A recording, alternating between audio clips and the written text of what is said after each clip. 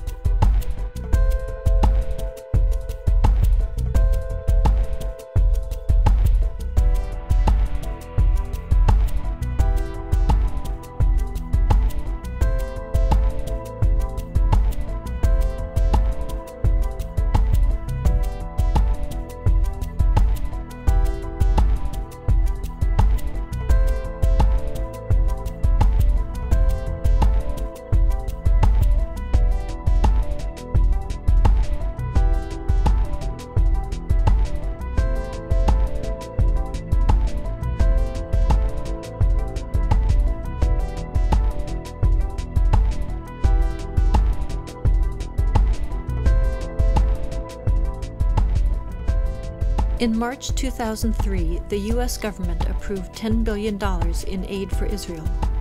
At the same time, it withheld a $3.5 billion grant to upgrade the training of first responders, those who would be first to respond to a terrorist attack.